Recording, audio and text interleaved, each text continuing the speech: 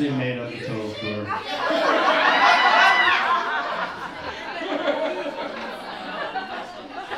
Be honest. Ladies and gentlemen, first and foremost to the stage, we have Asheville Slam Poetry Team's own Miss Jamie Carlson. Once again, please, while she's performing, show your appreciation, clap, stomp, yell, scream, enjoy, and interact. Yeah, Jamie.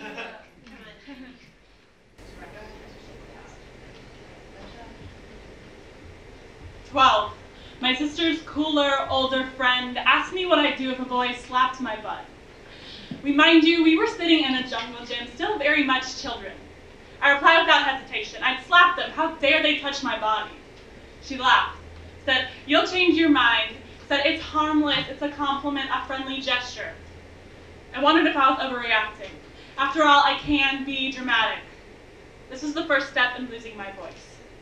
The next year, it became a game where the boys slap your ass, run away, you're supposed to laugh. You can't get mad about the fact that they only slap the pretty girls' asses, never the guys. As if touching a girl's butt for a moment would be worth it, even if that touch was inflicting pain. One step closer to losing my voice. By 15, my body, free range for all eyes and mouths. I get up in front of a class, a boy shouts how much he loves my ass. I'm in my favorite pants, I'm livid. I laugh it off. There's 50 eyes on me. My frustration and embarrassment has rushed to my chest. I feel it boiling. Feel the heat rising. I know if I speak, I'll cry. I say nothing. One step closer to losing my voice. 16. My hips are growing. And suddenly my clothing is a topic of conversation. My clothing hadn't changed. My body did. And everyone from church to school made it clear they noticed. Now I was something to be devoured. Honey, I know it's hot, but those shorts are too short. The poor boys don't need to be distracted by you.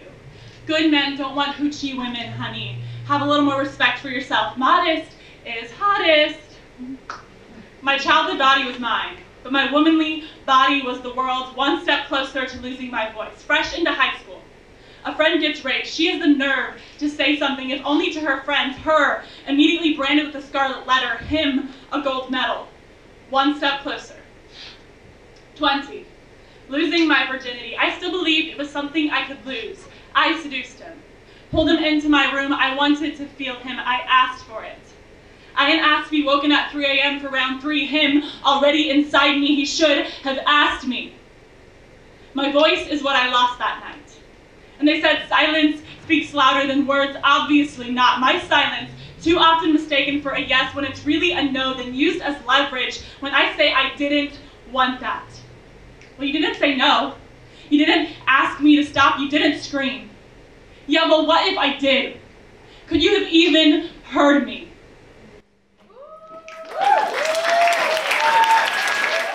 Next up, we have Yahi, Mr. Yahi.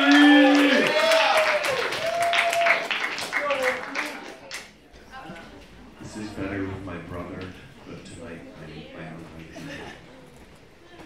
Hey, don't you know that other Chef extraordinaire. each time he cooks, oh yeah. Oh, I take good care. What past this house he goes? Smell it in the air. I've got a range from Well to extra rare. all of the dishes gonna. Make you stop and stare. He'll even let you take it. Taste it if you dare. You're gonna ask. What's cooking up in there? Here is the secret of it. Dishes that I prepare. Last week's leftovers might leave you moaning. Taste buds are tortured, they're flatlined and zoning. Lock up your Samsung so nobody's phoning. Go to the fridge, take out yesterday's ham and put the bone in. He put the bone in. Yeah, that ham was so good, wasting food is obscene. You've gotta use the bone. That shit's Fit for a queen. bake up my beans or cook collard greens. I throw in the bone, don't you know what I mean? So put the bone in. He put the bone in. Taste it so good. He put the bone in. No matter thick or thin, Put the bone in. wasting food's a sin. So put the bone in. I'm cooking leg of lamb, A leg of lamb. but the secret I won't hide. If you want the meat really tender, you got to leave the bone inside. Even inside. The bone it gets so hot, So hot. the bone it holds the heat. Holds the heat. Diffuses through the box, that king of your meat, so you got to leave the bone in. Put the bone. Or a taste that's sure to win. Oh, put the bone. No matter big or small. Put the bone in. Better than no bone, better than no bone, better than no bone at all. Break it down. He's cooking up the scene, he's cooking up the colored beans, he's got the bone in. He's got the bone in, yeah. He's cooking for a group, he's cooking up some flippy soup, he put the bone in. He put the bone in, He's cooking like a man, he's cooking like something. He's cooking like a lamb, he's cooking like a real man, he's got the bone in. I've got the bone in. Vegetarians and vegans. What? You better leave this dish alone. Leave it alone. May not have no meat, but it was boiled with a bone. Cause the vegans are around, any other one that's cooking, make sure you slip the bone in when no one else is looking. The bone it adds the flavor, it sure does. And the bone it adds the spice. If you want something you can savor, you gotta follow my advice. If flavor's your mission, don't wait for permission. Put the bone in. Put the bone. What? Slam poems won't save the world. Hell no. So I won't preach about how I feel about Trump, but I will use my 3 minutes to help you better up your meal. So you all stop your belly and feel a thrown in. I'm the king of the kitchen, cause I cook with a bone in. Puero en beso adentro. Es the bone en español. Gracias, señores y señores.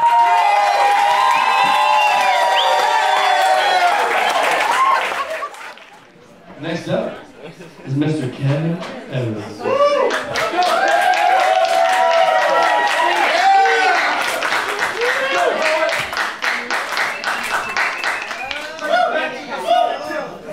Take it off.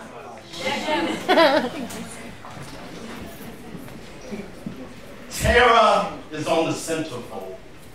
She is a marked magic ship sailing into green lights melted, dissolved, and deceitful in medieval confusions. Courted by a student who went to the best institution in the fertile fields of microchip statistics, linguistics, and legal deified prostitutes. Smooched by cops and robbers, renting guards and armor. Beat you into new truth and tell you who's smarter. Who's got the forefathers figuring them into their wills, vows, and wants? Not ever, as long as you still receive me as a joke. Tara spoke to a man wrapped in such a perfunctory conflict of interest.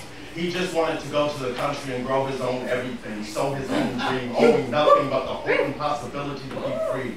And his richer prestige was the juice for the whole world to see, personified into concrete, sweet, strapping all natural reality. And willingness to put all of his ambitions into a mechanical boat. She too became a machine in a machine when she left home. Tara cooked for him and looked good for him, always treating him like full-grown, worthy gentlemen. All over the world they spread their loving, till Tara got caught by the aspiring businessman with his cousin who happens to also be his best friend.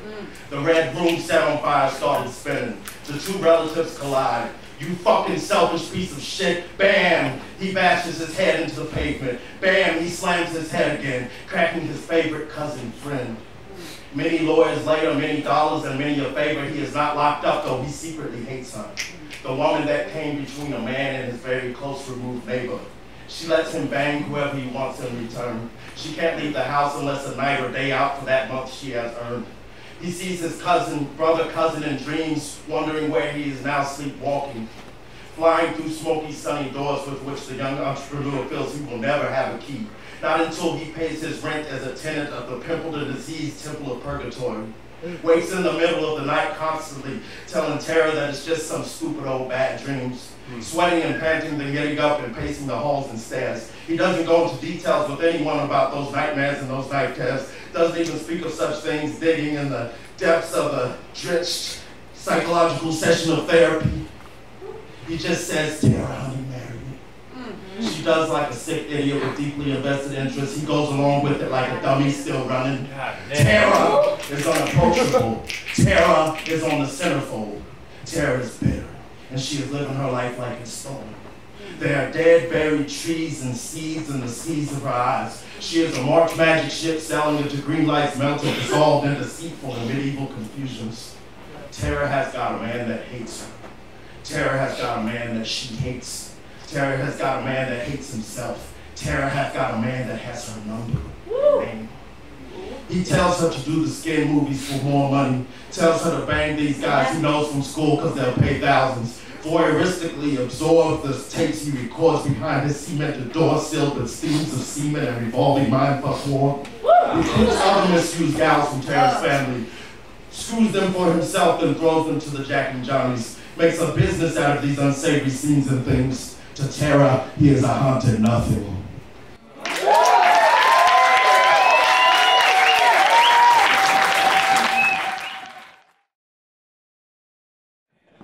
Next up is Mr. Justin Blackburn, author of Starting Fire and If you're interested in hearing more of his poetry in your own voice, you can purchase his books over here at the far end of the bar. For the time being, he's just going to read you a goddamn poem.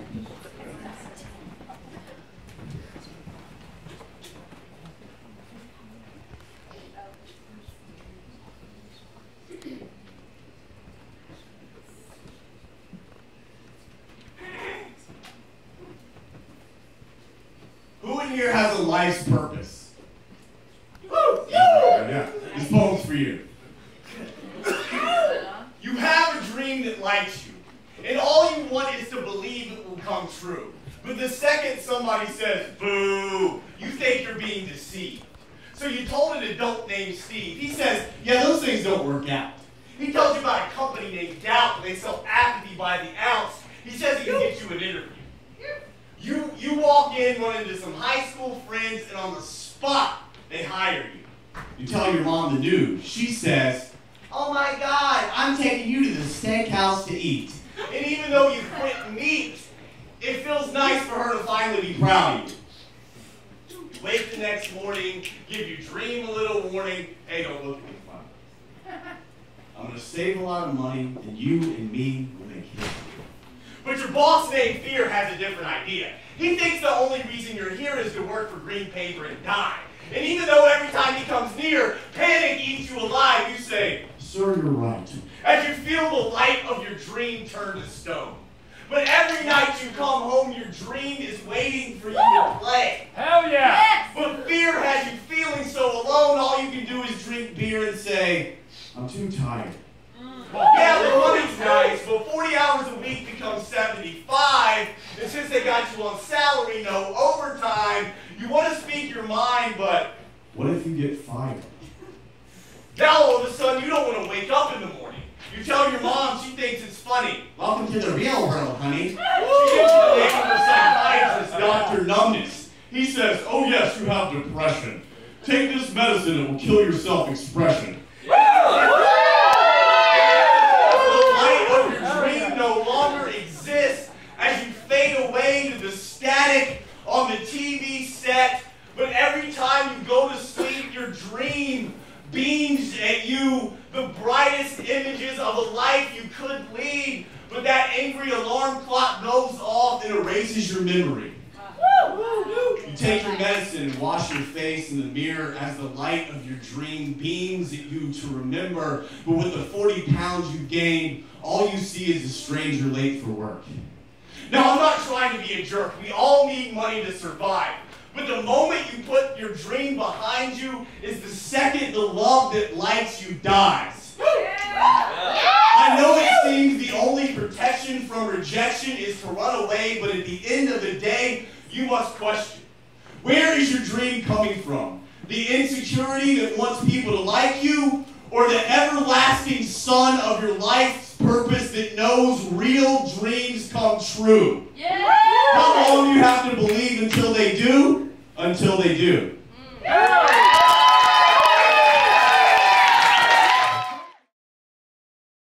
Next up is my good friend and yours, Rowan.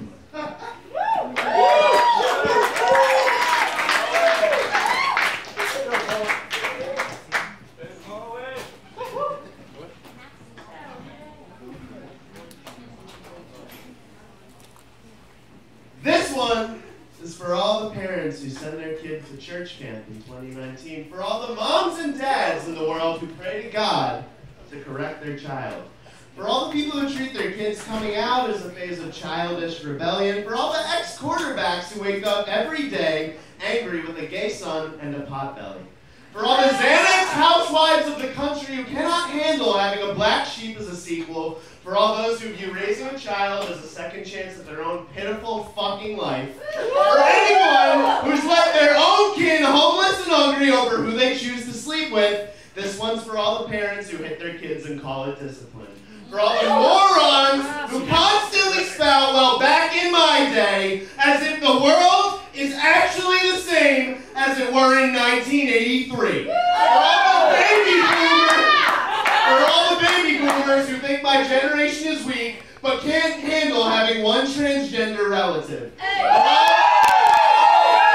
all the women flowers who hate immigrants but got here 2 generations ago upon a dirty, overcrowded ship, just as foreign and far less courageous. This one is for all the doctors who prescribe Oxycontin and the lawyers who defend rapists, for the men who run Monsanto and are slowly stealing from our Mother Earth. For the orange man in the big White House. For the bosses who can't pay their employees a livable wage. For all the career politicians who take bribes and dream of running for president one day. For all the fucking heroin dealers out there and the doctors who think they're 10 leagues better.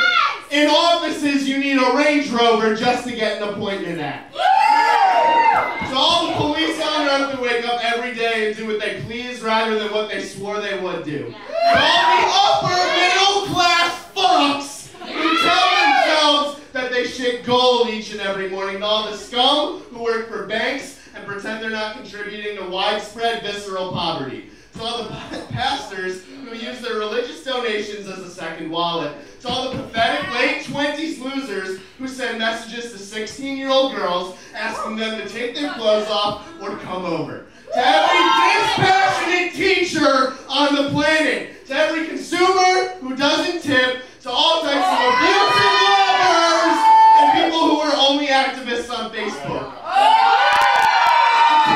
Who don't pay prostitutes, and to those who call ICE on their neighbors. To all the managers who try to fuck their employees as if you can truly say no to your boss. To anyone who still tells their son that boys don't cry or thinks that watching Fox News counts the same as being informed. Morality is a luxury nobody can afford to go without. You cannot go on killing caterpillars, yet worshiping the butterfly.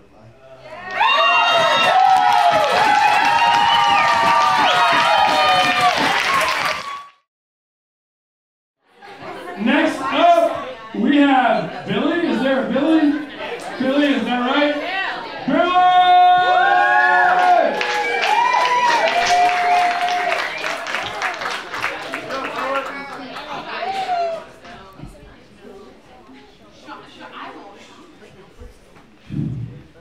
As I have pondered and wandered, I walked alone in these streets. I see these people pass in a city so unique that would never truly sleeps as long as it keeps the sound of 1,000 feet that are lost in the city like wandering sheep. Hell yeah. Looking for their purpose still not ever known. They're just people in this life that are waiting for the show to break loose from these cities of wonder and chaos and striving the ambition of everyone lost to take this heaven in your hands that no one else has caused. And put looking to this meaning. Because everyone is dreaming and not truly seeing the meaning of only believing in what we can't see yet. You see, we believe in the system of a modern society. It only strikes the fight of the rise of lies, and I need to stop hiding and start abiding by these instincts in myself. Oh yeah. You see, we have the homeless, we have the corporate, we have the gangsters, we have the hippies, we have the religious, we have the atheists, all these groups to define who we are. Oh, But you see, we lock ourselves in our own bars and we break all our own scars down on this from the light of the stars. You see, I might not be the ultimate God, and neither are you, but I can tell you something that I know is true. That we're all the same in a city of pain that needs God's reign, so we'll quit playing this game with this modern day plane. Learn to stand alone for a moment. Learn to stand alone for a moment. And not let this wrong energy mold who we are. Because I found the heaven in me without the wrong energy telling me what to believe. You see, I want the world to change if I ain't no angel.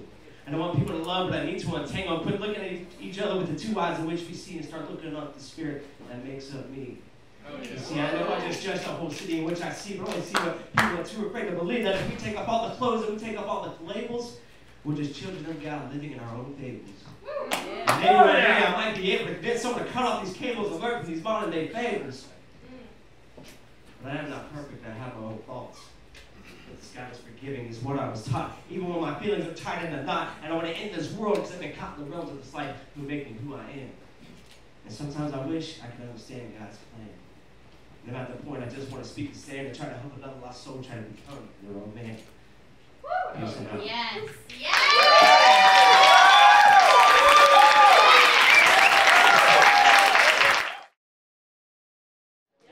Next up, we got Meg. Meg, where are you at? We are ready for you. Or are we ready for Meg? We don't really know. I want to say, like, this is my third slam. I gave the original first one, and I want to say this poster is last, and that's nice preservation. In the words of the Grateful Dead, it's built to last. Right. Me too. Number 7, if you were losing count. I heard there were 15 poets tonight, not 16, but... Oh. Consider me the ham in your sandwich. All right. Joe, start it. I'm ready to go. And go. Wake up. Wake the fuck up. Wake up. 1, 2, 3. 3, 2, 1. Wake up! Fuck, you can't. I've set the alarms. I've rung the gongs. Oh, I'm shaking. I've brought in a rooster, and still you're asleep. Shit. I can't, it's impossible. Because only you can wake yourself the fuck up. You, woo! Yes. This land holds a curse. Created when the Europeans arrived, claiming that they lived on this land as theirs, and they recognized the native people as identifiable objects, as savages. Now I myself am white, born of an English immigrant and a Michigan mother, and I have felt the curse of my people, last Tuesday, 40 years, and I have seen the white man as the true savage. Now we live in an interesting time. Make America great again? America? How great are you? Not great. How great have you ever been? This land, like all of the land under a savage white man's feet, is seen as separate than himself, seen as other, as different than. Now America doesn't have a great state to return to because America has never been truly great. We have enslaved this sacred land the moment our feet stepped on its soil. Yes. Wake up! Wake the fuck up. But you will never wake up, will you? See, that's the thing. I'm nothing like you. I'm here on this earth. You are here on this earth to make money, and I am here on this earth to make change.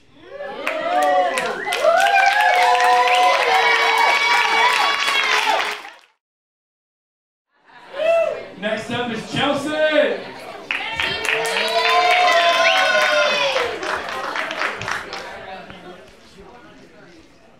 I feel the same way, thank you.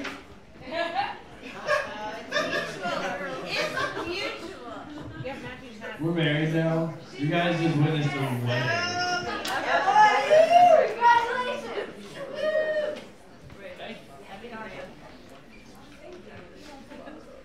I've never slammed my poetry before.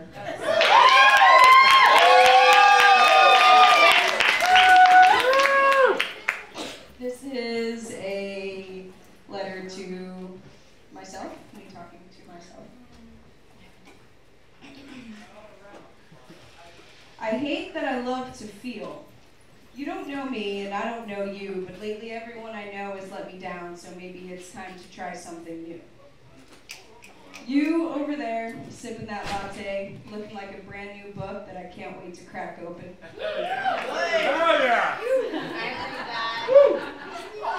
That better be oat milk in there because, you know, I'm still vegan. But enough about me. Let's begin with your heart and all of the times you felt broken. I'm hoping that we can talk about our past like they were a movie we saw once but never really connected to. Can you resurrect the mantras and breath that helped you get through those challenging years? Oh, that makes you emotional, doesn't it? Let the tears fall like the rain, washing away every mistake that you think you actually made. I'm not asking for much, just a hot steaming cup of your vulnerability. No sugar added. I told her that our pain is essential. She looked at me like I was fucking crazy.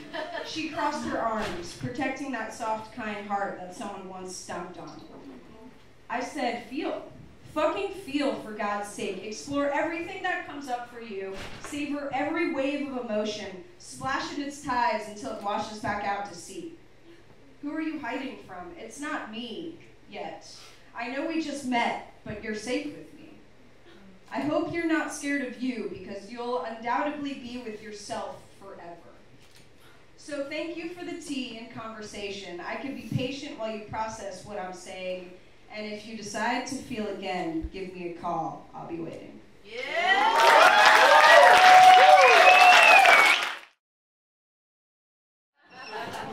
Steve! Steve!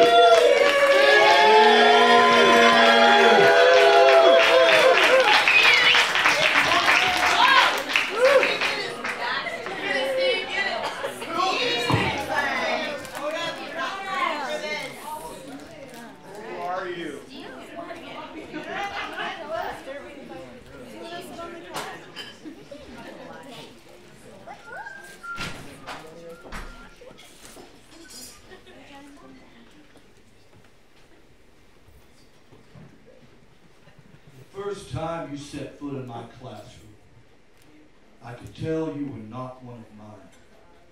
The set of your jaw and the clench of your fist betrayed the none too subtle pheromones of aggression. Even after all these years, we prey can still smell a predator. Bully was far too gentle a term for what you were. Hyper-violent and rage disorder to the point you've been deemed unreachable, unteachable. The litany of your cruelty was simply unspeakable. In short, you were every kid who made my life in high school hell. Hey. Your mama was a bitter serpent left alone and allowed to feed her baby boy a steady diet of venom. Your daddy was a ghost, and when your coils were ready to hatch, you had to remember, son, it wasn't your fault. I mean, some of us are just born poisoned. But I knew I would have to handle you like religion. Praying prayers you'd never believe in, speaking in tongues you'd never understand. For 90 minutes a day, you were my own personal demon, so I made sure you got enough exercise. Trying to teach you the way that drove me from weakling to warrior. Trying to drive from my mind all the times that your kind broke my kind in half. Trying to forget that these cheekbones were cut by the flash rings that they wore, these boys. Oh my God. They would have no idea of what it would mean to be men. And I was determined you would not be like them. So I taught you patience and poetry, how to assimilate your anger into alliteration or assonance, that maybe you were born a snake, but I could teach you to spit rather than strike. And you could convert the world, and they would face the eloquence of your anger and wonder how you made something so beautiful out of something so faithless and broken, but maybe I'm projecting on that last one. And I don't know what I'm so afraid of now. Am I terrified they're going to find my fingerprints and the viscera around your heart, convince themselves I somehow contributed to this thing you became? And for the record, I never thought it was too late. Never thought that your reckless disregard for authority would ever get you killed, and in a way it didn't. I just didn't think it would make you a murderer either. Because 2 years from the day you left us in handcuffs, you found yourself at the mercy of a system that doesn't even speak the language of boys like you. So when you finally got out on house arrest and your boy across the courtyard didn't have the pills he was supposed to be holding for you, you swung once, you swung twice, you swung a third time, swung for the fences till he didn't have anything left at all, including a heartbeat or a tomorrow. And in that moment, you fulfilled every prophecy they ever whispered about you. And though it shames me to admit it, and I name you Gavin, I wish I could forget you. Because I thought I was done being broken by the foolish actions of boys who have no idea what it means to be men.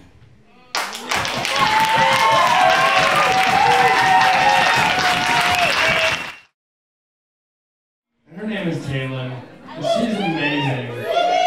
And someday this is going to be our senator. So, unless she's a senator in California.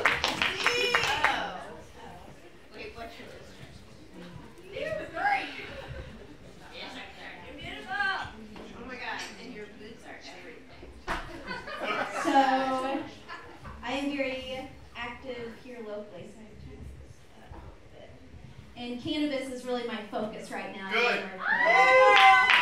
So, we've got hemp, it's time to move beyond. So this poem is about the fact that we need to change the laws here in North Carolina. Woo! Yeah.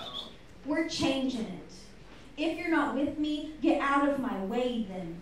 I got nerves that steal their money's just paper thin. They say we're broke. I think we're learning to bend. There's powers in numbers, and that's how we'll win. We need to evaluate where do we spend all of our money and all of our time. Quit pushing our passions off to the side because I'm over it. Unsubscribing. I cannot believe we're still fighting. Money in politics, all of the bribing, all the opiates they keep on prescribing. And they say cannabis, oh, it's all in good timing.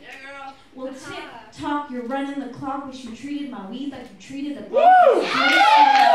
No, we're just smoking pot, and we're bringing the green, and it's lit, and it's hot. Everyone's smoking, fuck even the cops. Fuck even the cops when they legalize. Do you hear the lies? Gotta hit it low to get the high. I know I don't look it, but I'm bigger than my size. I'm eating my greens, puff up like Popeye, and I don't appreciate we're not an initiative state. So my signature can't overrule the expenditure of the war on drugs, the war on thugs, the pipelines sending blacks to jail. I know you see it, but let me write this in Braille. Our criminal justice system has failed, and until it is fixed, we must give them hell because we're changing.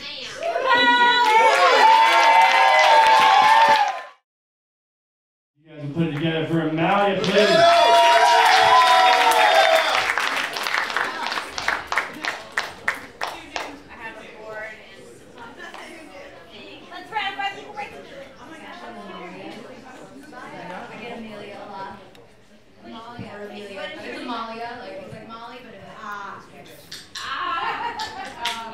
Usually when I do Molly, it's like, Only better. Yeah. You. Let's go, poet. Thank you. This poem is called Jupiter.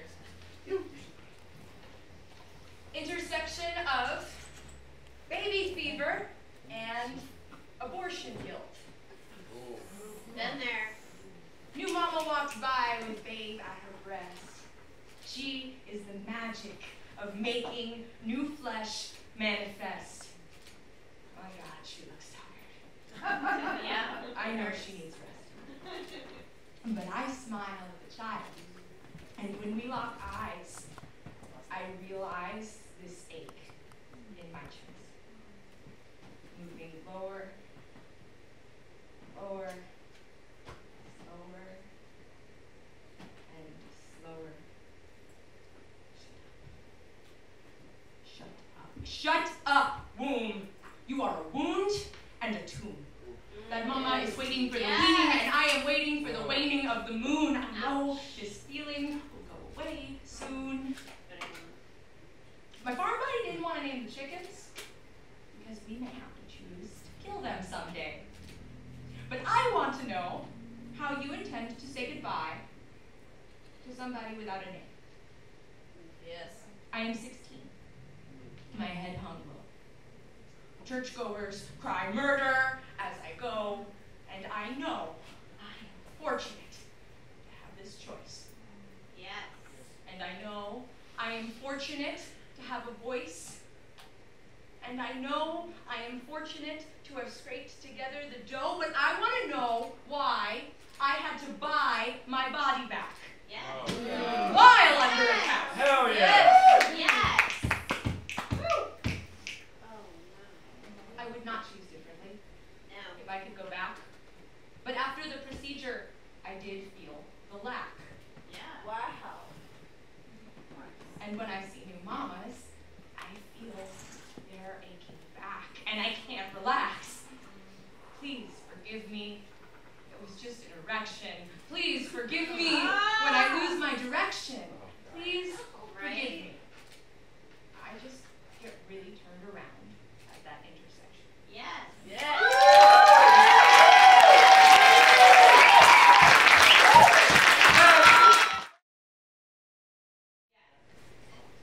Hago el camino Tarra 8C, vamos Changola H, el fin Caracas, Havana, Tongoy, the Berg, ni how ni loa como está con la urge. Yo mi logo varios lingos converge as I lip it, slide down at my most and surge. You crazy, I'm hungry, this cannot end nice. Your head is all nappy, your mama got lice. It ain't funny, I'm sorry, I buy rib for you. My scurvy, you know my mama's a Jew. She take a gefilte and swish it with wine. She murdered my brother, wrapped him with some twine. I don't lie, it was gory, black eyes and bootstraps. My memory's hazy, my rhymes is on taps. The nausea, the sobbing, it's on channel 2. I work hard all day while you lounge in my crew. My mouth getting dry, my solace is solid. I want your hot food, yo, these hush puppies gnawing. Banana, hot pepper, fried rice, and free whole. Keep me dancing till morning, that's the only faux show. I'm sleepy, just kidding, I'm nice on the light. Got roost in the pocket, they call me the ice. My J ain't no secret, 4 times to your 1. I mastered that shit before first grade was done. My shit is invasive, my species don't die. You climb up my beanstalk, I spit in your eye. My world is a struggle, for once you've been told, though the mass is my history, I'm going solo. Count your Cheetos, my brother, make sure it ain't stole. Watch my fingers as I pocket your whole fucking store. Pendejo, carajo, you ain't got no juice, ain't got no lunches, ask me for a truce. Yo, I'm sorry, forgive me, I got too enthused. My homies are rich, so now you amused. Wet Converse and laces so red you can't see. You're blinded by knowledge, backsided by me. Don't hold me down, I'm trying to preach. Put your flowers in black gear well out of my reach. I don't do no graveside, I'm purely parade. It's Marquez who taught me, it's Thomas Kincaid. Cut that shit, motherfucker, put your hands up right now. I got you surrounded, your pants on the ground. I just can't understand why you fail next to me. Take my advice if you want to be free. I hung up your works in my mosque of desire. You can play me some tunes, you can sing in my choir. I'll cut you up slices of Havarti and Brie. Do what you want, just don't come cry to me. Woo!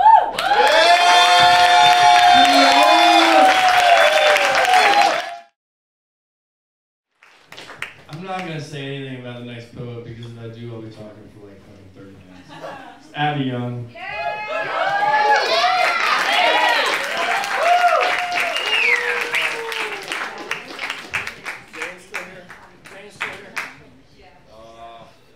Wait, what? What does that mean?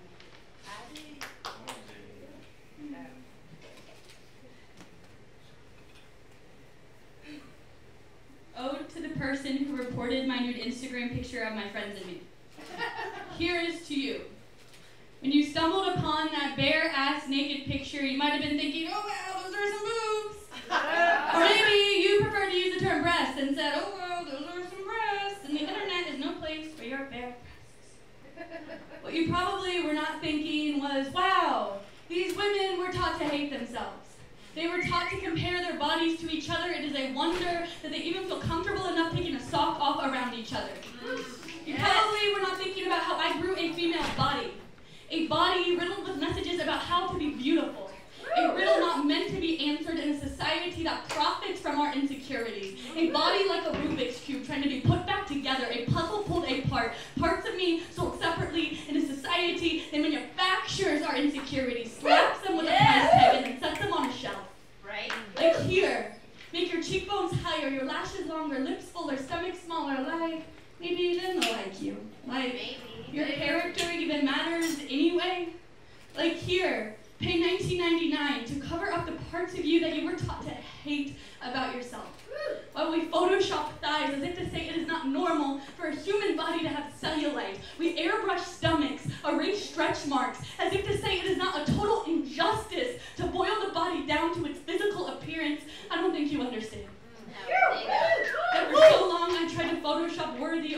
everything that I did.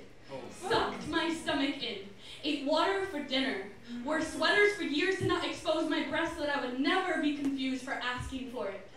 To me, double D's is just an acronym for damn, dude, these things really weigh on me. When you would hit that report button, you might have just been thinking, haha, titties! You probably were not thinking that the same body I was taught to be so ashamed of was the same one that I also learned 101 ways how not to be assaulted with the way that my body looks. When I was 9, I was told that I could no longer take my shirt off around the boys because my nipples were now asking for it. 24 years of inhabiting a body, my nipples have never once asked anything. From a very early age, I have been made brutally aware of the kind of body I am inhabiting. Prayed that I could exchange my breasts for pecs as a defense mechanism. But instead, I was armed with an arsenal of look down, cover ups, don't show theirs, don't walk alone. I don't think you know. No. 10 years prior, we were writing lists of the things that we hate about ourselves while looking into the mirror. 7 years prior, I would turn the lights off before hopping into the shower so I would not have to see my own body naked. 5 years prior, we confused pretty for starving. Sounded like a growling stomach, sold the idea that a woman needs to make herself smaller, so I made myself smaller, and smaller, and smaller, until I finally disappeared inside of myself. The irony of this whole thing is that I used to report my pictures that my friends tagged me in on the internet because I was so offended by my own body. Frankly, I cannot give a fuck what someone else thinks about it. Finally, the report button for being unkind to yourself. Do not talk to me about a group of women unlearning the ways we were taught to hate ourselves and relearning loving ourselves.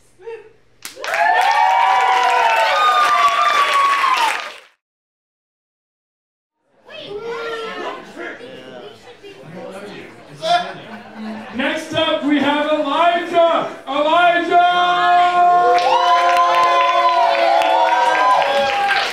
He's about to make an axe head float on water. What was that score? Oh, hold on, Elijah.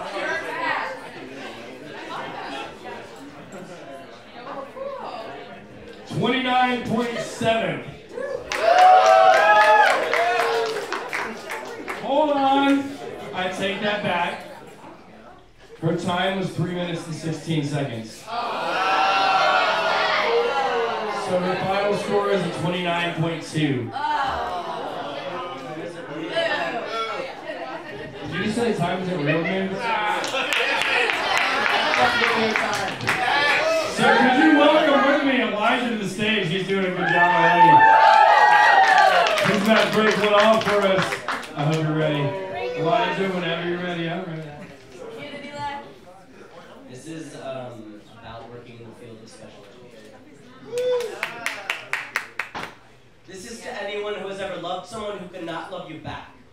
And I'm not talking about a romance story with a fault and some stars. I mean loving someone who physically, emotionally, intellectually does not know how to love you back.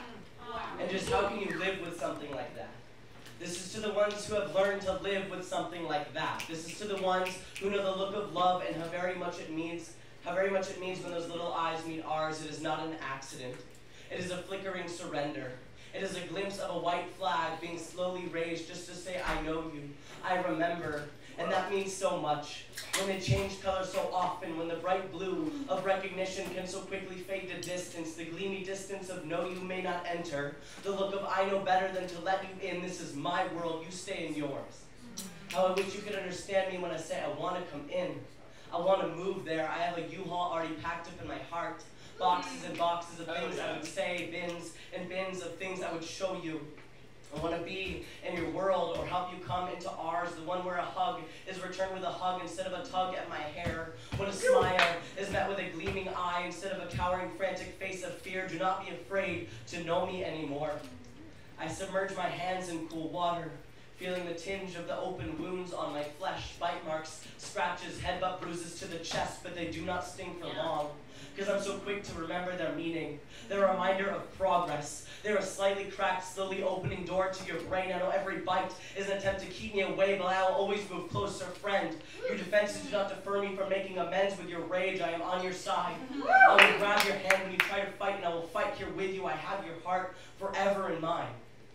I wish you knew how much it meant to me when you smile, When you lean your body closer, redrawing your enemy lines. I wish I could sneak into the window of your brain, rewire your hardwire, teach you to say I love you too, teach you it's okay to feel the way you do. I can help you cope with the noise, coach you through the agony, the anxiety of letting others sit close to you. I want to show you this world that loves you so much. I want to remove the cruel tape placed over your mouth since birth. I want to reform your tongue so you could form words you did not ask for the silent treatment against yourself. You did not ask to be born into this body that so badly wants to keep you there. But friend, my buddy, just let me in. I dried the blood from my arm once more where your nails dug deep. And I can't help but smile at the significance they hold to me. I'm one step closer to finding that window. These are merely scrapes from chiseling at the glass too fast. I'm one step closer to finding your heart. Tearing down the walls you did not intend to build around your chest, but the glimpses I've seen of it give me a reason to never stop fighting back. And honestly, for just having the chance to know you, I'm blessed.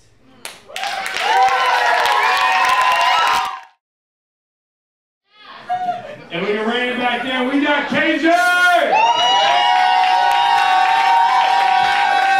haven't seen this motherfucker since Leaf, but I'm looking forward to seeing him again. My name is KJ. KJ. My name is KJ. Harvested. Oh, this is my first poetry slam.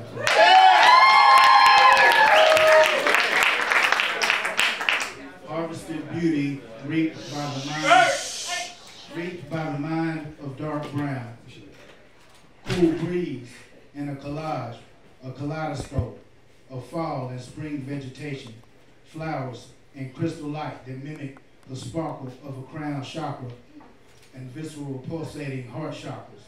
Seeds germinating in nature's test tube of African clay from the Sudan. Yeah, seeds of Abraham blossoming in mahogany and indigo sculptures of African silhouettes, to the chorus chimed out by that great queen of soul artists, Aretha Franklin, about a rose in Spanish Harlem being black. Pastel, off-white and clay-like colors of linen and tribal wear, billowing amidst caravans Middle Eastern and Mediterranean, at beachfront and afloat a Phoenician oceanic yacht.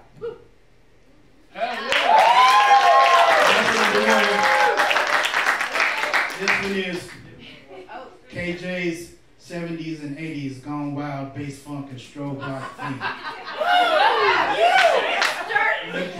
The gold of the sun is black, and the Doobie Brothers were taking it to the streets back then. 7th grade teacher Mrs. Stevenson told me at the end of the year not to be so hard on myself and others, and that I got a gift. Bullied frequently by family and even community, I looked up to and admired. Later, I outachieved many of them, and now I'm living my best life. Yes, sir. Now, yes, my territory expanded, enlarged. I look up to the hills and to the sky. I keep looking up.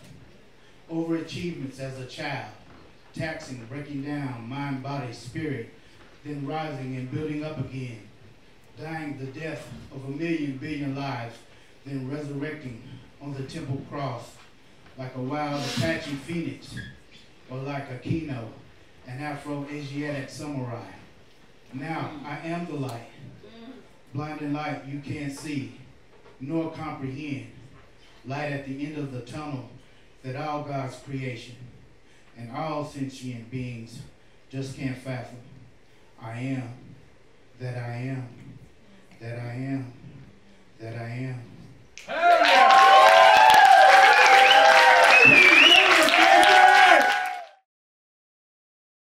This is Victoria.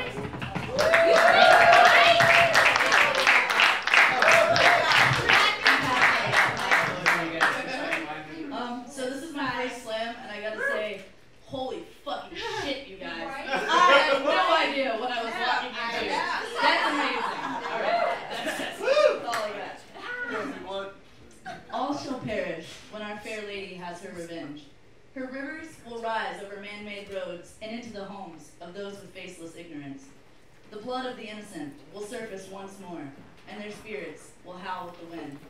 Pipelines of malicious convenience will burst, and our lifeblood will be poisoned with war. The weak will cry out in vain to the man-made gods, whose ears will fall deaf to the sinners below. Our stomachs will eat us alive, and we will run rife with madness. The oxygen that we once took for granted will be choked out by smoke. Our lungs will burn, and our eyes will bleed. Mountain ranges will stand barren under the fields of flames. Our bodies will become covered in blisters and festering wounds. The ground below us will crumble and send us sliding back into the ocean. The gods will rain down thunder and lightning upon evil men. For thousands of years, we have thrown our brothers' corpses in the ground. We have spit hatred in the faces of those that we do not understand. We have built walls and bombs and prison cells for long enough. We have raped our homelands of what she so graciously provides. We have committed mass genocides against all of her living creatures. And soon, she will have her revenge. Her fury, her pain, her suffering will be unleashed upon us all. Regardless of merit, regardless of status, regardless of the purity of your heart, we will all go down together as one. If only we believed that one is what we always were, then perhaps we could have saved ourselves.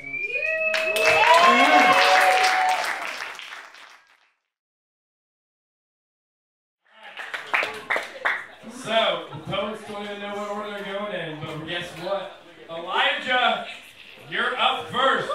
Get up here, Elijah!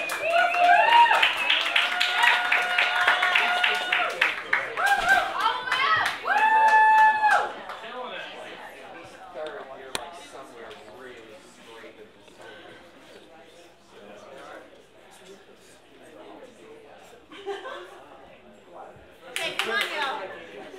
Give it up for Elijah. Let's go, Elijah. Go, poet. Yeah, do it.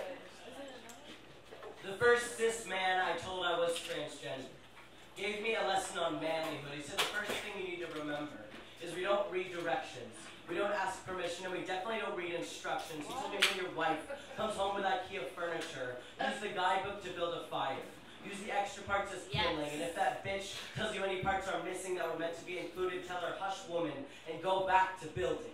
Go back to building. Go back to the moment where I tell him there is just as much testosterone coursing through my veins as yours, and still, somehow, I get to feel that urge to rape, to pillage, to call my girlfriend a bitch. The male in me does not equate to misogyny, almost as if boys don't have to be boys and my hormones don't dictate my own free choice to him. Manlyhood, it is control. It is using your voice to silence the already hushed up. It is aggression wrapped in a pretty package. It's privilege showing its shiny teeth reflecting back off my stubbled face. Take me back to the dream where I pass as cis male in straight bar. Get included on the objectification of a woman doing her best to steer clear from my table. I've been given the hallway pass to all the locker room chats, and I bite my tongue because I am swinging pendulum of statistics, presented as the demographic most likely to commit a violent crime, hiding within the demographic most likely to be a victim of the violent crime. The only difference is how much you know, how much I decide to expose to keep my safety intact, but my safety is becoming the last of my thoughts when every week my voice is changing. From being told to calm down to having the ability to silence a crowd, and you are using this tool, using the power in your throat to choke even now. I can no longer run the streets at night without passing a woman and feeling her fear for her life. My life used to be clutch bags too. Yes. But when I read the obituary for trans people killed in 2018 in an act of hate, out of a list of 13 names, only one of them is a trans man, and I know that we too are staring down the barrel of our own gun, but at least we have the ability to reach up and turn the safety on, then keep our voice shut as they reload their ammunition. When my voice hits a baritone and this chest is as flat as the desert sands, my skin will still be as white as the bones on a barren body. And everyone is simply the most privileged demographic on earth, so I'm on my knees. Asking for direction on how to best utilize this privilege I've been given. Please, give me the instruction on how to be a man in this world when all I see how to be a man in this world when all I see are wolves. No. The second cis man I told I was transgender gives me a wink and a nod, says welcome to the good side, but I'm starting to be convinced that good men might not even exist when the good man I'm talking to turns and says to a friend, he or she, whatever it is, I don't care as long as it sucks my dick, you misogynistic prick. If this is the good side, then maybe I don't want in.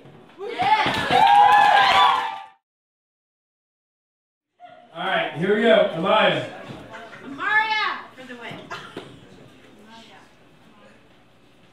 This one's called The Smiling Skull of Nu. A smiling man approached me yesterday, and I hushed the wind in time to hear him say, "In this world you don't belong to, how dare you live this way?" But just then, the ocean washed upon my watercolor world, and all my colors went away. He watched me now, and I said, "Dare not to look away." But at this, he closed his eyes, and so his face was ripped away. It is rare to see a smiling skull within the light of day. But grinning still, he gestured north and said, "Shall we go forward? In this world I don't belong to, dare me not to see his light." So hand in hand we walked as demons two, the woman of no color and the smiling skull of Nu, and descended further into the darkness that no other beings knew, into the quiet, cold embrace of me and you.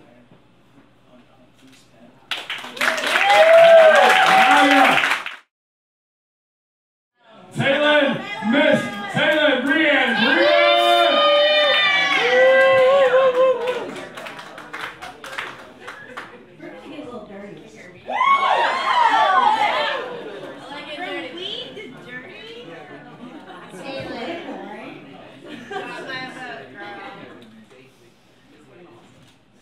She said, "If you're gonna light this fire, you better put it out when you leave."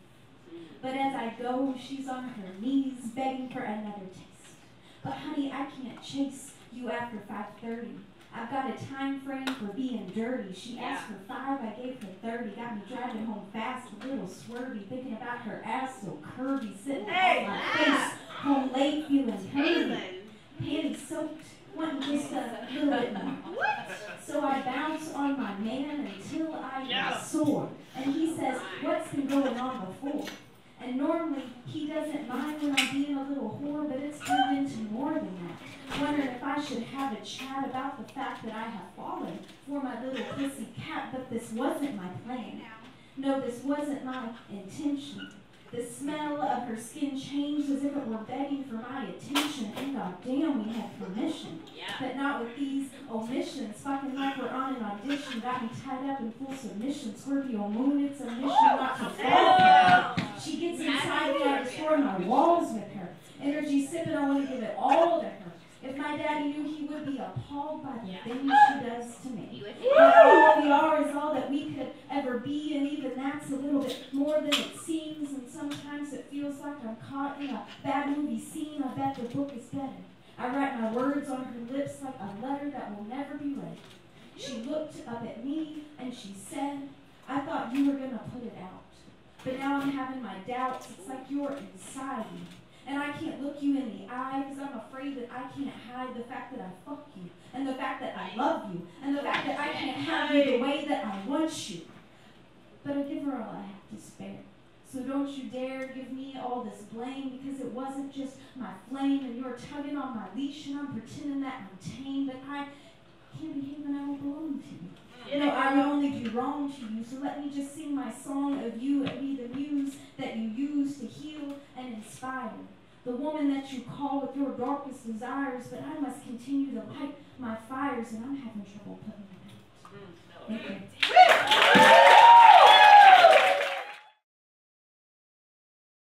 Steve.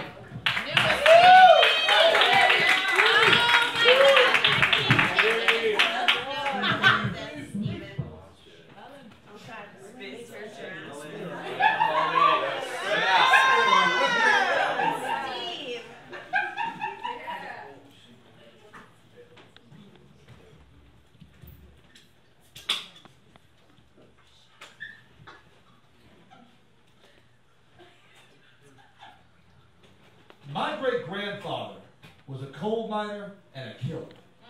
A genuine murderer who shot and killed a man over a card game in 1915, fled from the authorities of the state lines when he started over, took to tilling the soil to feed his family, turning dark alone into vibrant color, planting seeds instead of digging graves. I wish I'd known it better.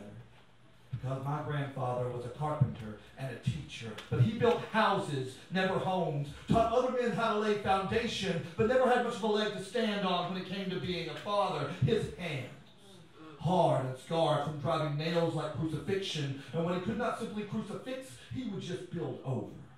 Walling familial skeletons back into closets, sanding down his own children into handcrafted fixtures of silence. Walking on water for some sons, walking on his wife because he could. His failure-forged fists held her with vice-like vitriol, draining all the love and mercy and gentleness and tenderness out of the fluttering butterfly of her center. And dear God, is it any wonder the cancer metastasized in her left breast first? Wow. So he made his living with his hands, and we lived with what he made, which was my father. A true son of the Appalachians, prince of his profession, best diesel mechanic for 200 miles, and son did he know it, but pride goeth before every fall. So an electrical accident almost eliminated him from my equation before I could say my own name, and the fallout from this were burns and scars deep and grievous in the loss of 2 fingers on his left hand. Despite the decimation of these digits, he continued on as both a fixer and a father, still quite excellent as one, hit and miss at the other. He soon realized his own home was broken beyond repair, and the families don't come with factory manuals or warranties, and replacement parts aren't easily to order by picking up a catalog. And I knew these hands intimately as a child, but never with cruelty. But I always have to tremble and wonder what my childhood could have been like if he'd been gifted with all 10 fingers his daddy gave him. He made his living with his hands, and I am something he made.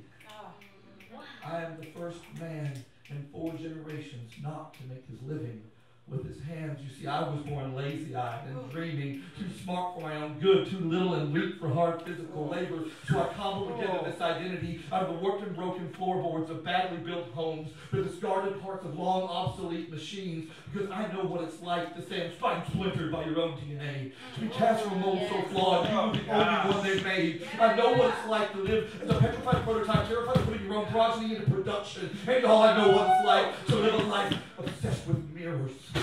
Yes! I've been looking into this one for almost 44 years, looking for the man they would have made, waiting for him to show up, because I've got all this forgiveness and self-love and respect tucked in my back pocket like a bandana, but I'm going to watch him make it and wave it on a battlefield like a banner, because y'all, I'm a builder. And I'm a teacher. I build a home, not a fucking house. I build a seed, not big brains. I will make my living with my heart. And I will live with what I've made.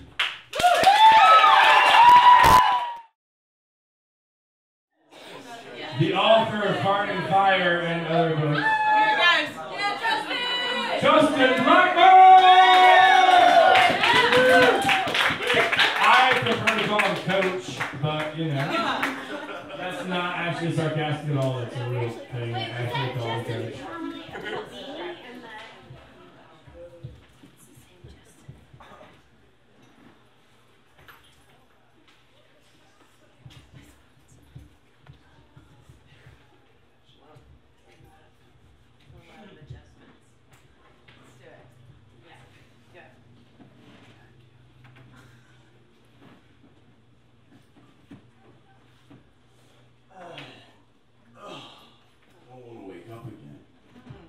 Hungover again. Check the internet again. Rejected again by a publisher again. Feel bad about yourself again. Your dreams are never coming true again. Your parents were right about you again. You should become a banker again. Because you're a broke loser again, stressing out about how you're paying rent again. You spent it last night at the bar again. You don't remember much again. Did you get punched again? More sits on your face again. Your mind is all over the place again. But you don't have time to worry about your insanity again. Scream profanity again. You're late for work again.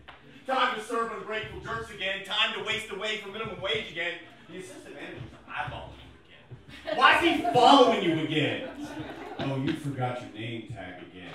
Ready to be his punching bag again? One more strike and you're fired again. Go to the bathroom and cry again. There's no reason for you to even try again, because you'll just let this world beat you down again without letting your voice make a sound again. Amen. So why are you alive again?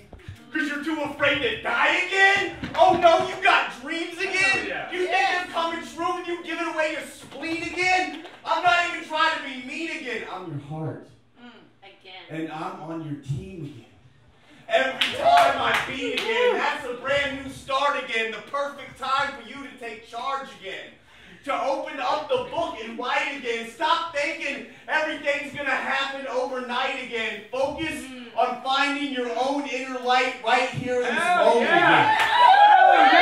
You are your only opponent again, so why not let yourself win again? You are creating your own reality again. Transform your mentality again. Feel satisfied and receive satisfaction again. The law of attraction again. Let your love be able again. Yes. Walk up smiling to the table again while appreciating every quarter again. May I take your order again? Make that cheesy joke about jalapeno poppers again. Nothing is ever stopping you again. Feeling good no matter what again. Look at your own beautiful butt again. So much to appreciate again. Relax, focus, and create again. Your dreams may seem far away again, but you will ride beside them one day again.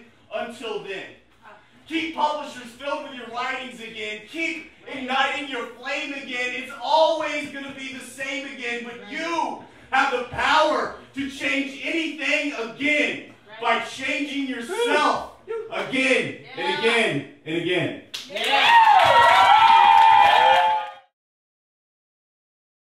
Jamie Carlson.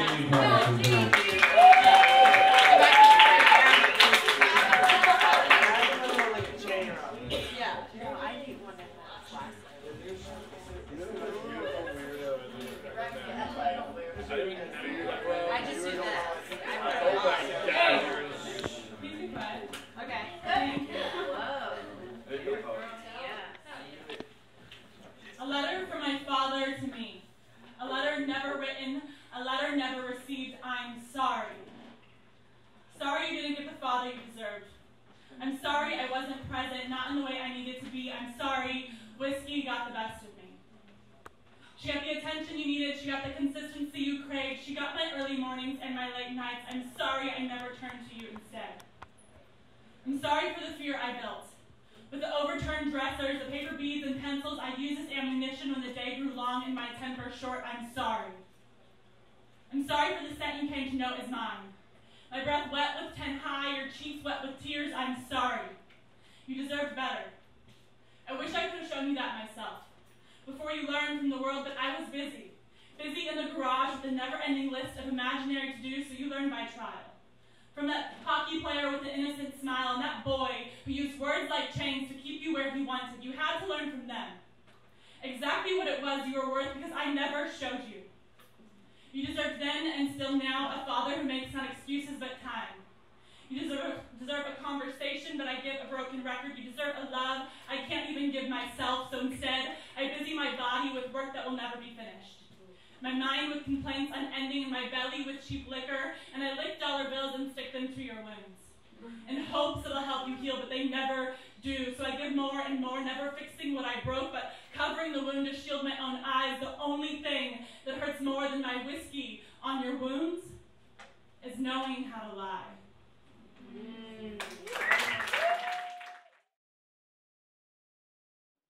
Coach, again, once again, this is the coach of our Asheville Slam Poetry team. He keeps us alive. And honestly, I'm a much better poet for having this person in my life. So give it up for Justin Blackburn.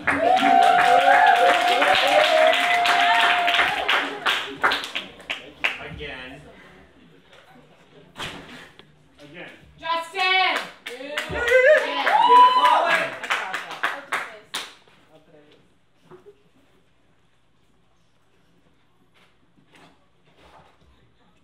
White people us. Upper crust, in God we rust. Use Jesus to be us. Rob you of land you trust. Slave master us. You the son. I'm sorry. All right. We the sun. You the dust. Clean our pus as we rape you with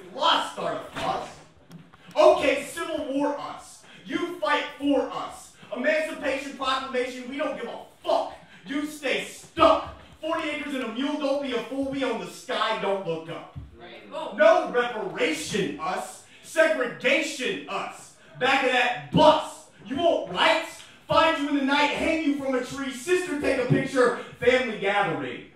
But we like the way you sing. We steal your music. You know what makes you feel free? Oh, you make more money than us. You funny to us. Entertain us. Tell us a fable. Eat at our table? You brainless. Start a business? You want to compete? We the bank. What you think? Ever heard of Black Wall Street? Burn your church, you nothing worth. Sorry about Martin Luther King. But look how fast you run. Look at you get airborne. Put you in a uniform. Damn, you're better than us. But don't forget, you're still dumb. Plus, we gave you the team. So we gave you this dream. Nice people us. What? How are we mean? We vulture for your culture.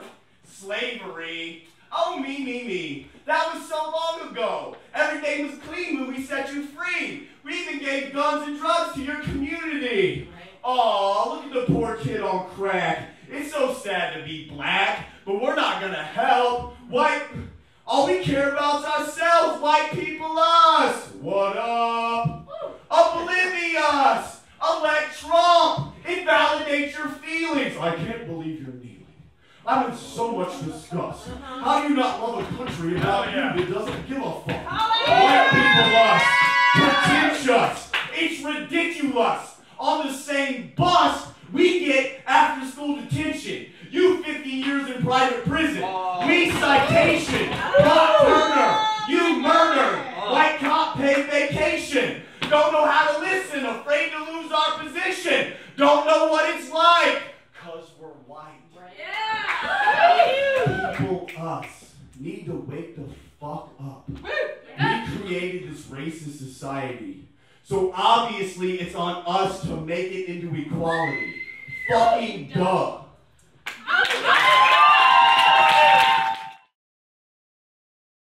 Next up we have Jamie Carlson.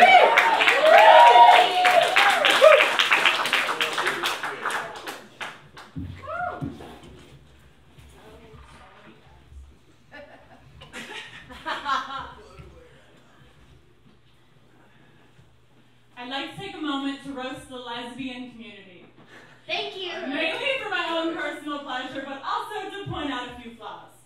First, if you've ever said anything along the lines of, she's straight, we'll see about that. Challenge accepted, no woman's ever fully straight. You are just as creepy as any man who said he could turn you. Oh, yeah. Second, if you've ever told a bisexual person to stop being selfish, to choose one or the other, to make up their mind already, you put yourself on the same low level as the homophobic belief that it's a choice to be gay. How can you not see that their sexuality is just as valid as yours, whether it's loving one gender or all? It is their honest truth. Third, if you praise yourself for being a gold star lesbian, a woman who's never fucked a man, well, good for you. Put that star on your forehead for you. Walk around like a kid with a sticker, so proud. Until you realize it's just a sticker, doesn't make you any better. Consider yourself lucky. To not have lied to yourself for years, for not drunkenly trying to love a man, for not feeling so trapped by your community that you wanted to change yourself instead of changing it. Wear that sticker all you want. But don't trick yourself into believing it means anything more than the false hierarchy you bought into. Fourth, if you walk around with pride for your sexual identity, for your gender identity, and you don't hold the same space, for the people who wish to be called them, they, for the people who fit the heterosexual norm, for the people who find freedom in monogamy or polyamory or anything else, well, you have a lot of work to do.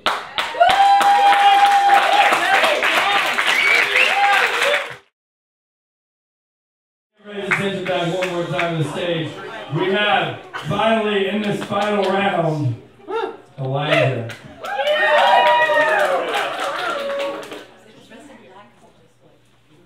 Two roads diverged in a yellow wood, and I have a fucking matchstick in my hand. Want to set fire to the idea of only having two paths to choose from. Want to see them go up in smoke. Smokey the Bear can choke on the gray areas that don't exist within my brain. Symptoms of anxiety include, I don't know, a lot of shitty things. But the black and white thinking has always been the one to torment me the most. Lingering ghosts of panic attacks, Arguments between logic and false facts. Dualism creates the two-road, cognitive dissonance creates the path. I'm trying to run from dichotomy. Want to believe in autonomy of thought, all or nothing, all that I have versus all that I ought.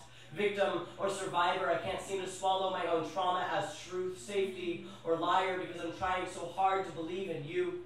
Following my passions or wasting my time, tying my noose of codependency or finally cutting off that line. Am I anxious or am I insane? Cannot refrain from following concrete paths, searching furiously for the solution spark to light into existence a trail-blazing life. What is truth? When disillusion burns so much brighter, how does one believe themselves when they are split into two paths? Let my fingers light the match. Set the trails ablaze, left with nothing but ash. A gray resolve will settle in silence, release these charcoal lies at last. I give up stark white fantasies of my past. I want sliding grayscale to soothe both too bold and too bright. I'm building myself a third road within the first yellow woods in sight.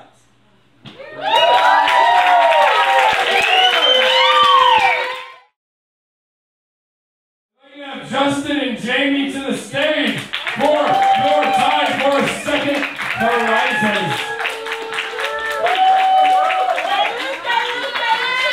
Justin, come get your prize.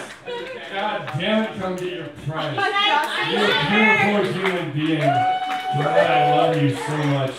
You are the most original poet I ever met in my life. And I really like you.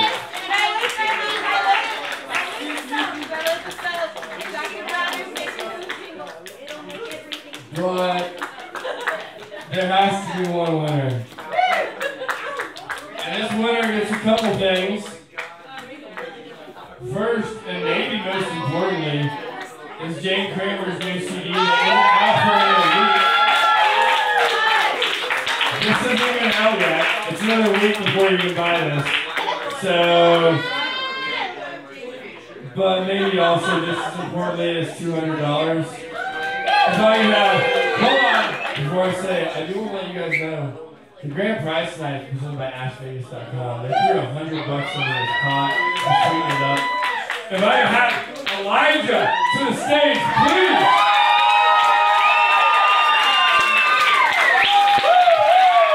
It's yours, homie.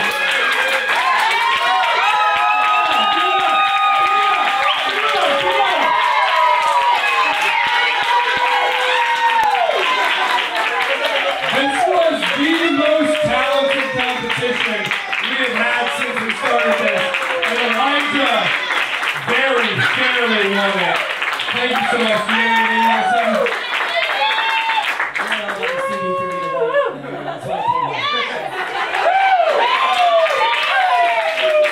Thank you all so much. We got another one coming in March. We'll have a Facebook event out. If you haven't liked Humans and Poetry on Facebook, if you have not gone to Humans and Poetry on Facebook, then fuck you. Do it now. Do it at this moment. Pull your goddamn phone out and like it. Thank you. Everybody have a great night. I love you all.